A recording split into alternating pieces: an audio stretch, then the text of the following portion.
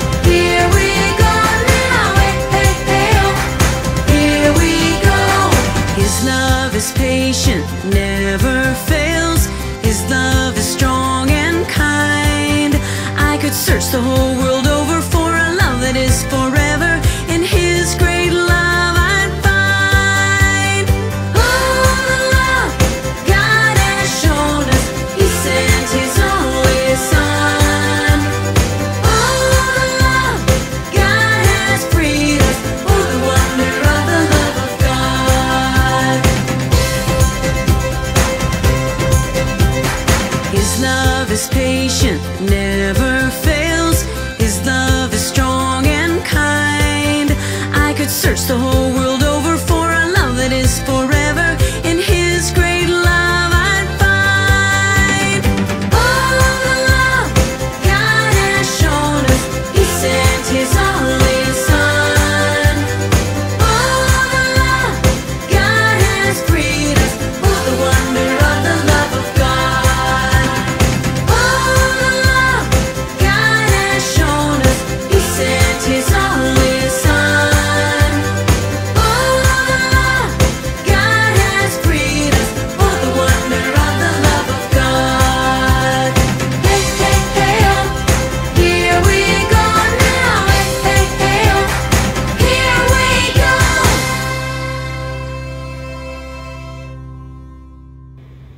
Hello kids! I would like to welcome you to our story time. So my name is Ate Jojo and I'm happy to meet all of you today. Are you ready for our message for this Sunday? Alright, so kung ready na tayo, let's all pray together. Lord, we thank you very much for this wonderful day. We thank you for being with us this Sunday.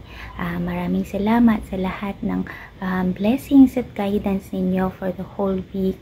We pray, O God, na samahan niyo po kami as we learn more about your word. Please be with us. Help us to understand very well at ma-practice namin din kung ano man ang matututunan namin this day. This we pray in Jesus' name. Amen. Alright, let's go ahead and start with our story. So, ang ating story for today is about Samuel. Okay, so si Samuel, remember, siya ang naging judge at leader ng mga Israelites for a very, very long time. So, sa mga panahon na yun, kasama niya ang Panginoon para i-guide ang mga Israelites. So, bata pa lang si Samuel, di ba? Actually, hindi pa siya pinapanganak. Dinedicate na siya ng kanyang mother na si Hannah to the Lord. At bata pa lang siya, ay naglilingkod na siya sa Panginoon. And he has been very faithful in serving the Lord and helping the people of Israel. Ayan. So, sabi nga sa title natin, this is the time when Samuel resigned as being judge. Ano pa ibig sabihin ng resign? Alam niyo ba kung anong ibig sabihin nun? So, ibig sabihin ng resign, for example, si Daddy, nagtatrabaho siya sa isang work. Pero, dumating yung time na kailangan niya na mag-stop dun sa work na yun because maybe meron na siyang ibang work na pupuntahan. So, magre-resign siya. So, ibig sabihin ng resign is you're going to stop doing yung job na ginagawa mo. So, this time, Samuel resigns as a judge for the Israelites. Ayan. So, ang story natin ay nanggaling sa 1 Samuel chapter 12 verses 1 to 25. So, si Samuel, syempre, nung bababa na siya bilang leader ng mga Israel, ito ay dahil meron na silang king, at yun ay si King Saul. So, ibig sabihin, si Saul ang magiging responsible sa buong Israel during that time. So, siya ang hari, siya ang magiging leader ng mga tao. Kaya kailangan ni Samuel na bumaba bilang leader ng mga Israelites. So, bago niya gawin yun, importante sa kanya na kausapin yung mga tao at ipaalam sa kanila kung ano yung gusto niyang sabihin sa kanila. So, importante sa kanya na magbigay ng tagubilin para masigurado na yung mga Israelites ay magiging maayos yung kanilang buhay. So, ginather niya yung mga Israelites and he talked to them. Okay, so nung kinausap niya yung mga Israelites, meron siyang mga bagay na sinabi sa kanila. So, sabi niya, unang-una, importante na magstay sila maging faithful kay Lord. So, sinabi niya na sa buhay niya, tinry niya talaga to be faithful to God and he said that pwede siyang tanungin ng mga tao. Tinanong niya yung mga tao. Sinabi niya, meron ba kayong masasabi against me when I was a leader? Meron ba akong maling ginawa during as I was a judge for you? Have I ever cheated or have I ever opposed any one of you? Sabi ng mga tao, no. You have never cheated or have done anything to oppress us. So, Samuel faithfully followed God. So, and became very good example for the people. Diba? So, the people can say anything against him because he maintained a good reputation in the eyes of God and of the people. Okay, so like Samuel, it is important for us to have a good reputation din. So, ibig sabihin, maayos yung pamumuhay natin. Paano ba mangyayari yun? Of course, we have God's help. We should always be guided by God's Word.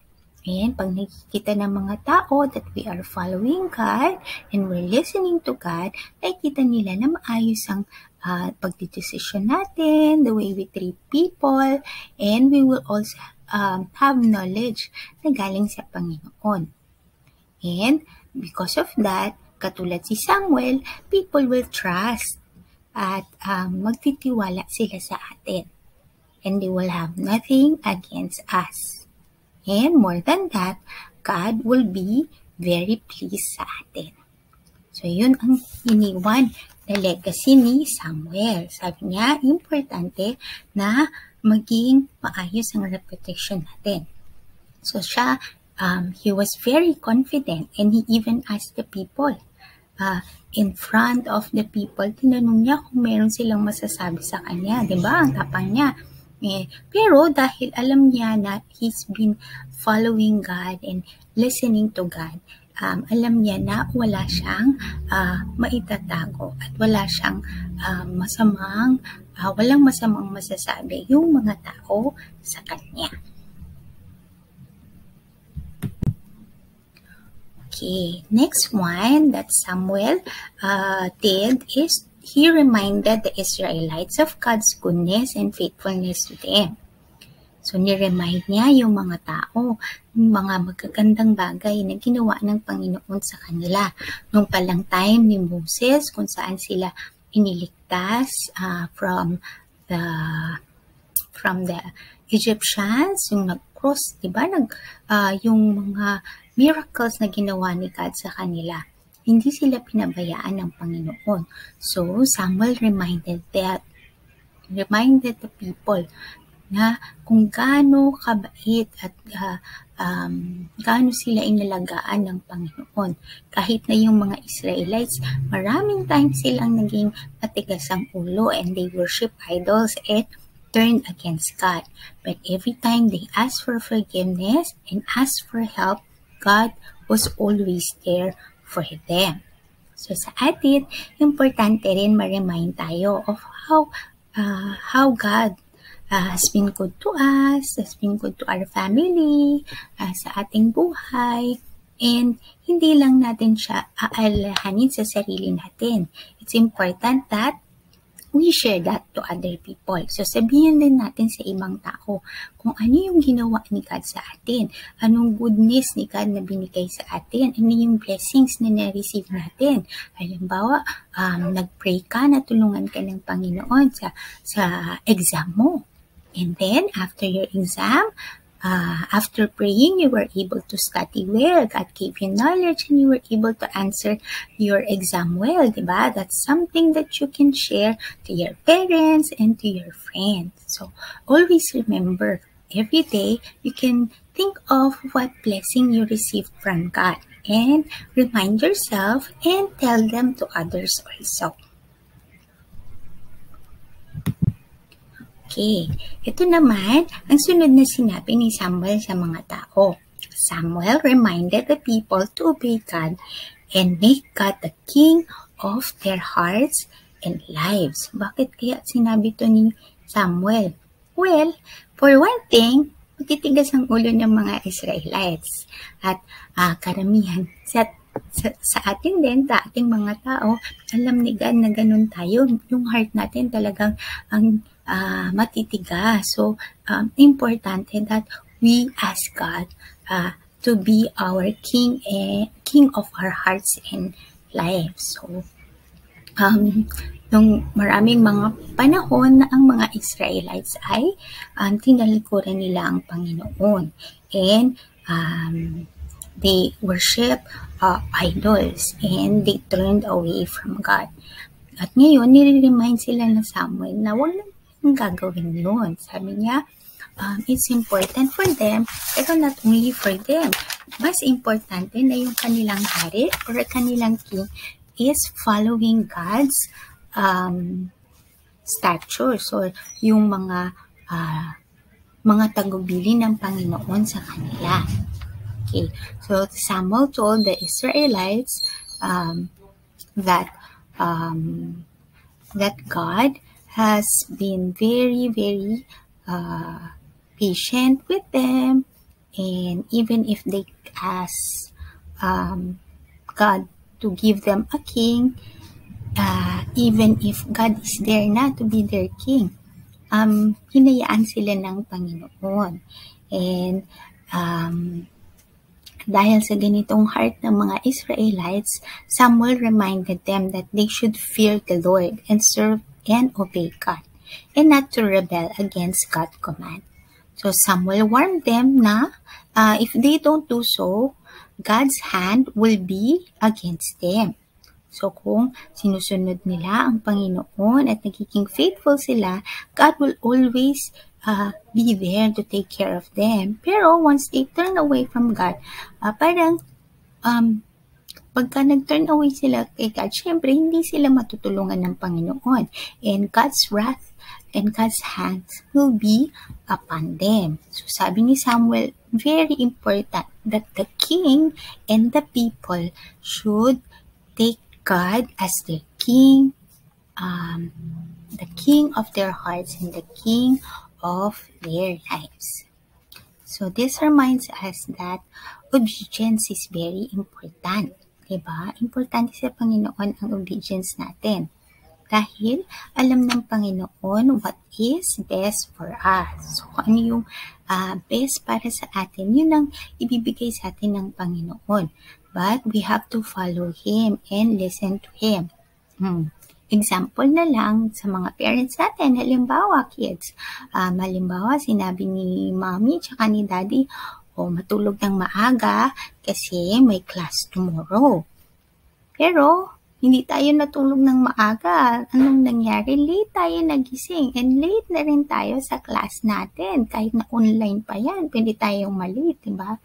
So, alam ni mommy and daddy kung what's good for you. Pero dahil hindi nakinig, na-late sa class, diba? So, ganun din si God sa atin. He knows what's best for us. That's why He wants us to listen to Him and to follow His guidance. Okay, next na, sinabi ni Samuel, next na nangyari pala ay, sinabi ni Samuel for the people of Israel to repent. So, mag-repent daw sila sa kanilang mga kasalanan. Especially, yung recent sin nila na humingi sila ng hari in spite of God being there for them. Diba? So, Samuel reminded the people to repent for their sin of asking a king before God. The God who is the real king and sovereign Lord over Israel.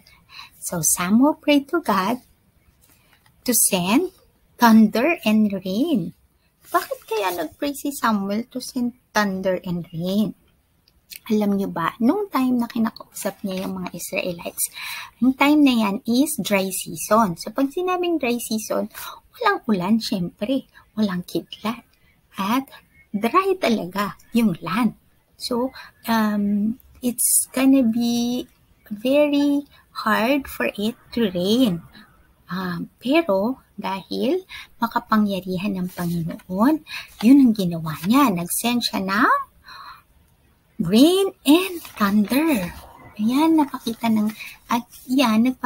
sa mga tao how powerful and how miraculous God is. Ayan. So,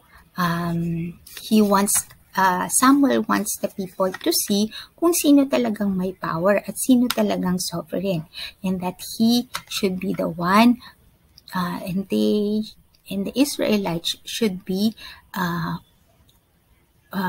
have fear in the Lord and follow Him and regard Him as the real King. So, importante din na dahil yung ginawa nila, na nagkasala sila, na mag-repent sila sincerely. At dahil doon, natakot ang mga tao and na-realize nila na mali yung ginawa nila. So, they asked Samuel to pray for them. So the people asked Samuel to pray for them. So they were afraid that God will be angry at them for everything that they have done, including yung asking nila na maging king, magbigay ng king sa kanila. So they really want to ask forgiveness and have God's guidance sa kanila. Ngayon, sabi ni Samuel, don't worry and do not be afraid. So, wag daw silang matakot. And because as long as they turn away from their sins and love the Lord with all their heart, God will restore them. Ayan. So, this reminds us to always pray for other people, di ba? So, si Samuel, willing siyang mag-pray sa mga Israelites kahit na matitigas pa ang ulo nila. Kahit na every now and then, palagi niya pinapaalalahanin. Pero ito, balik pa rin sila dun sa mga wrong ways nila. But Samuel knows that God loves the people so much. And He cares for them too. That's why it's important na ipag-pray niya sila. And because Samuel have seen that God has been very gracious and merciful sa kanila, he knows that God will, as long as they really repent from their sins, they really change their heart, God will definitely restore them and will take care of them. And so, tayo din, importante that we pray for other people. Katulad ni Samuel, because we know about God, we can help other people to pray to God. So, kung merong mga kaibigan tayo or relatives na needs prayer, we can always pray for them because we know and we have experienced God's love and we can share it to them by praying for them. Ayan. So, yan ang ating story for this Sunday. So, ang daming mga magagandang tagubilin ni Samuel sa mga Israelites. Diba? So, importante for us to always remember yung mga tagubilin ni Samuel at i-apply din natin sa ating buhay. So, yung una, sinabi niya na kailangan magkaroon tayo ng good reputation in the eyes of God and ganun din sa ibang tao. And then, Samuel told us na we should always be reminded of God's goodness. Paalala natin sa sarili natin yung mga blessings and ibalita rin natin sa ibang tao. And then, we should always be reminded that God is the King of our hearts and lives. And we should always obey and follow Him. And then, if we have sinned, we have done something wrong, it's important for us to sincerely ask forgiveness and pray to God to ask forgiveness for our sins. And hindi lang para sa atin, it's important for us also to pray for other people and to help them know more about God. Ayan, thank you kids for listening to our story, and I hope that you have learned a lot of things from Samuel, diba? Dun sa life ni Samuel, yung mga tagubilin niya sa mga Israelites. So let's all remember din yung mga tagubilin niya, kasi hindi lang yun para sa mga Israelites, kundi para din sa atin. Pwede rin natin i-apply sa life natin. Okay, so before we end, let's pray. Lord, we thank you, Lord God, for your word for today. We pray, O God, na katulad ng life ni Samuel, maging faithful kami sa inyo, Panginoon. Help us, O God, to be humble and ask forgiveness sa mga time, O God, na meron kaming ginawa against you, or we haven't done things that we're supposed to do na iniutos ninyo sa amin, Panginoon. Help us to come to you and to ask for forgiveness, and Lord, help us, O God, to remember the goodness, O God, na ginawa niyo sa amin each and every day of our lives.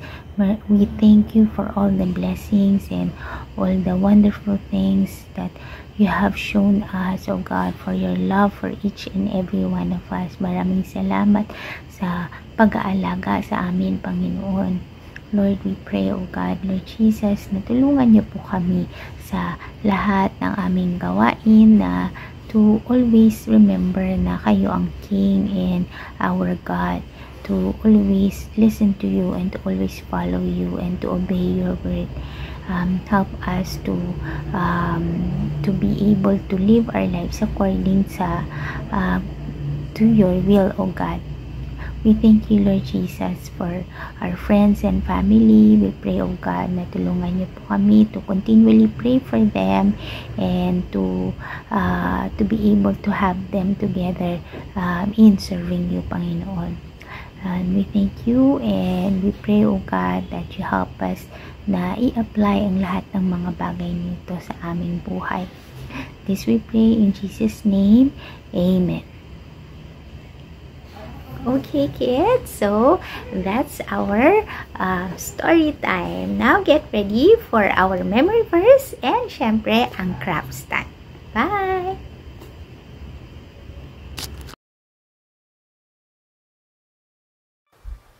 Hello crayons! I am Ate Mitzi at welcome sa ating memory verse. Welcome, welcome! Nakinig ba kayong mabuti sa kwento ngayong linggo? Good! Now, ang ating memory verse ay nasa 1 Samuel 12 verse 20. Sabay-sabay nating basahin.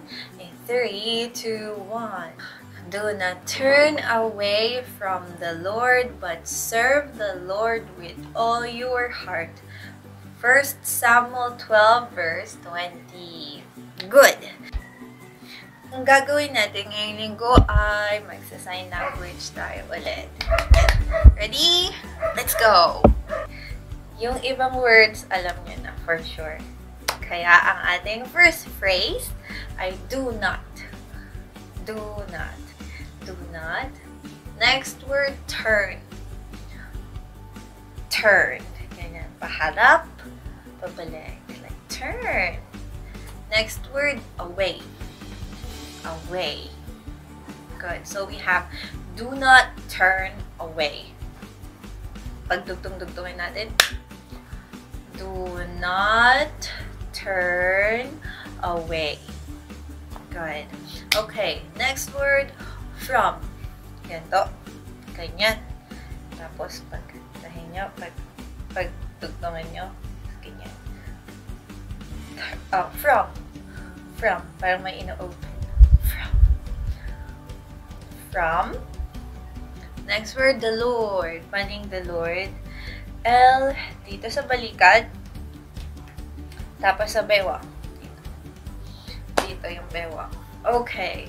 The Lord. So, meron na tayong do not turn away from the Lord. Pagdugtongin natin, chooks. Do not turn away from the Lord. Okay. Next, we have but. Ganyan, yung no, but. Serve. Paano yung serve? Naalala niyo pa ba? Serve. The Lord. Next word, the Lord. L sa balikat, sa bewang, Lord, the Lord. We have but serve the Lord. Pagdugtong-dugtongin natin, chu. But serve the Lord. Yes. Next we have with. All. With all. Word lang natin na gagamitin all. So we have all. Lahat. Like this. Lahat. All. And next word, your heart. Heart. With all your heart. Good. Tapos yung verse, 1 Samuel 12 verse 20. So, nakompleto na natin yung do not turn away from the Lord, but serve the Lord with all your heart. 1 Samuel 12:20. Good. Ngayon, pagtugtong-dugtongin natin. In 3, 2, 1. Do not turn away from the Lord, but serve the Lord with all your heart. 1 Samuel 12 verse 20. Nasundan niyo ba? Okay. Para sa mga mabilis. Okay. Try natin. Bilisan. In 3, 2, 1.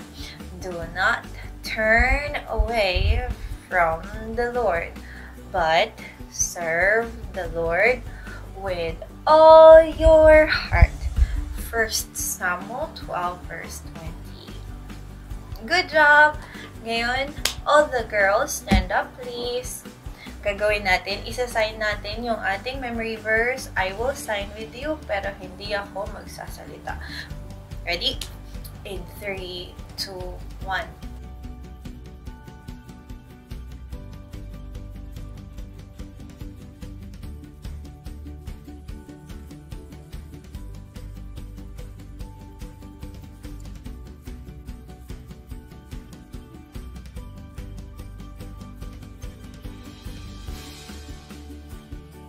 Okay, good. Nasabi niyo ba yung 1 Samuel 12 verse 20? Good. Next, all the boys. All the boys stand up. Ganyan din yung gagawin natin. Handa na? Okay, in 3, 2, 1.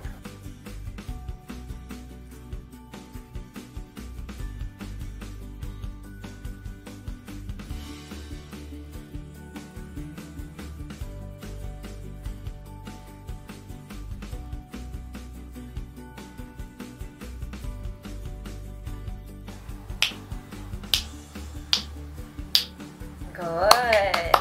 Okay, everyone na nakatapos ng ating memory verse at na-memorize yung ating memory verse, well done. Round of applause. Good. Ngayon, lahat tayo, sabay-sabay nating bigkasin ng ating memory verse. In 3, 2, 1. Do not turn away from the Lord, but serve the Lord with all your heart. 1 Samuel 12 verse 20. Good job, everyone! Ngayon, tapos na ang ating memory verse. You did good. Ngayon, kuhain natin ang ating gamit for arts and crafts and see you next time! Bye-bye, crayons! Hi kids! Welcome back sa ating arts and craft time. I am Ate Trixie at ako ang makakasama nyo ngayon sa ating activity. Let's go! So, for our materials for today, ang kailangan natin ay ang ating heart pattern. Ayan. Ang ating scissor at ballpen. Ang gagamitin natin pang sulat mamaya. Ang ating crayons. Ang ating yarn or string and puncher, hole puncher, at ang ating cardboard or any other board. Basta mas matigas siya kaysa sa ating bond paper. So,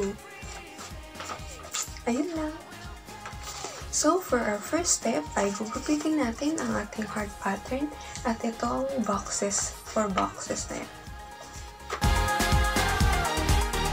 Oh, this is the day you've made, and your mercies are new. Your promise is true. This is the day you've made. I'll rejoice and be glad in you. There's a supernatural praise rising up in my heart, up in my heart. A sound that has to be made. Oh Lord, so my heart will sing. You are good, you are good, yeah. And with everything, I will praise, I will praise. Come on, put those hands together. Clap, clap, clap. Now let me hear you sing. Come on. This is the day you've made, so I will give you praise. Whatever comes my After natin makapagupit ng ating hearts and ating 4 boxes, nakalimutan ko, kukuha pala tayo ng glue or glue stick or kung anong merong pandikit na meron kayo.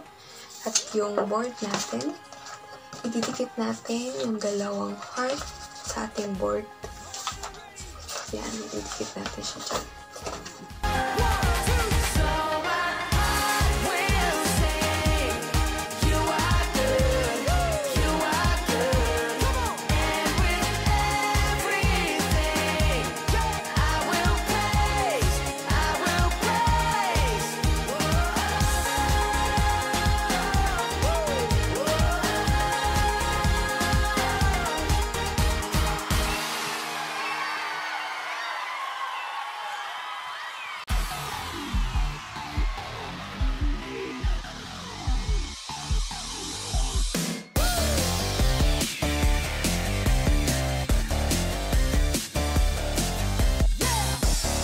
Ayan, tapos na ako. So, after natin i-paste or idikit yung ating hearts sa ating boards, ay syempre hindi mawawala yung pagkulay.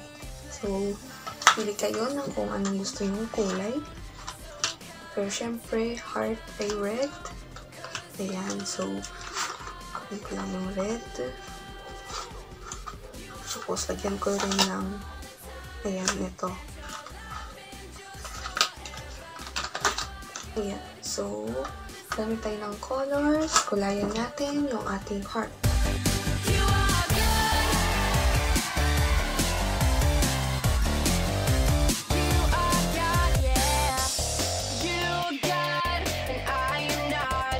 So take your place above my life with everything and all I am. I'm holding on to your plan. My life is not my own, so come and take control.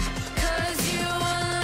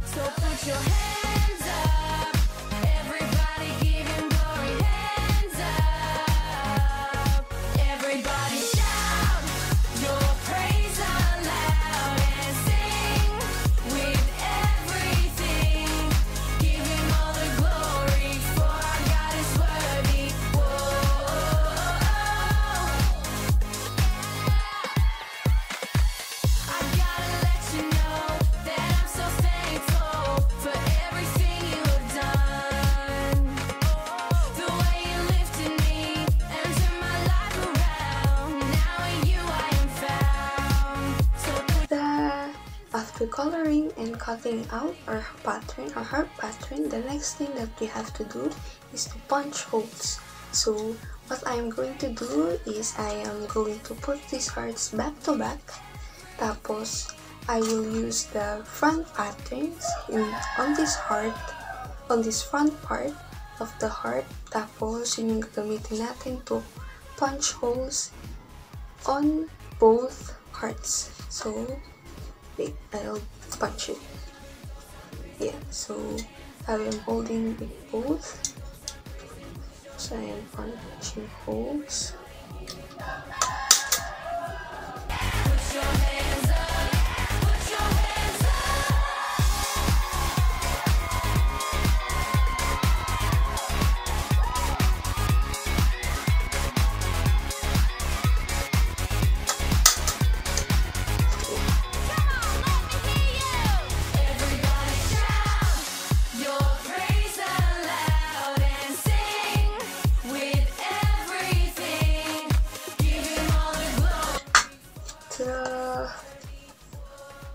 I have 2 holes sa both hearts.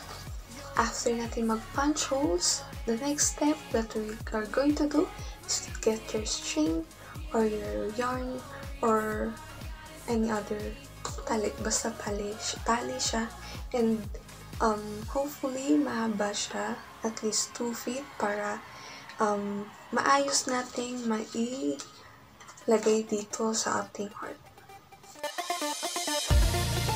Are you ready? Come on. With every breath that I take, I'll praise you. With every move that I make, alright. With everything that I am, I'll praise you. 'Cause there is no other way. We stand together with hearts joined as one. Come on. We'll give you glory.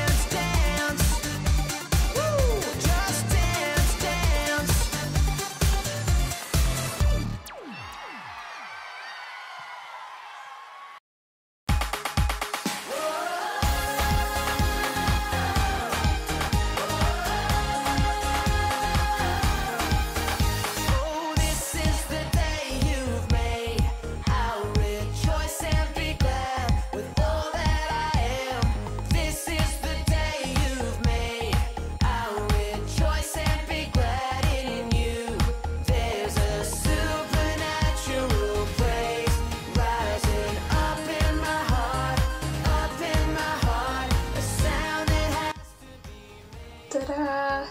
So, after this, the last step would be using your ball pen or pencil. Kasama na yung 4 boxes na na-cut out din natin kasama ng heart pattern natin is we will write dito, sinasabi dito, on how we will serve the Lord. Sabi, I will serve the Lord by, so for example, is preaching the word of God or sharing it to other people. So, you will write sa 4 na yun.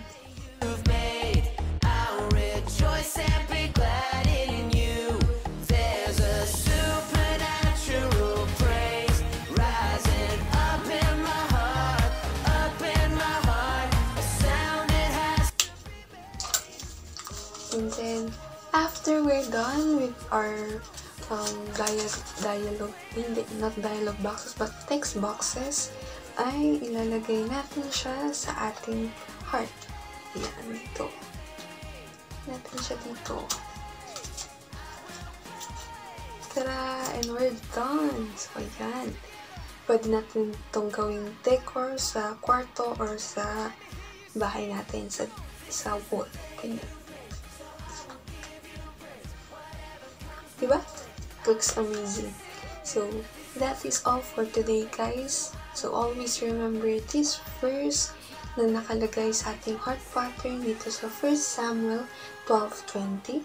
Sabi dito, do not turn away from the Lord, but serve the Lord with all your heart. So, as we go, let's keep in mind to serve God with all our heart.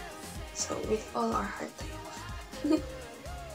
That's all for today, guys. Kids, that's all for today, kids. And thank you for being with me sa ating activity. I hope you enjoy doing this. And see you next time. Bye! Ayan, nag-enjoy ba kayo? Kung nag-enjoy kayo, i-type nyo sa comment na nag-enjoy po ako. I hope, kids, that you've learned new things from the Word of God. So now, let us close in prayer. Heavenly Father, we thank you, Lord, for this day na tulungan niyo po na i-apply po nila sa kanilang buhay ang natutunan nila sa inyo. And i-bless niyo rin po sila, Father. In Jesus' name, pray. Amen. See you, kids, next week. Bye-bye!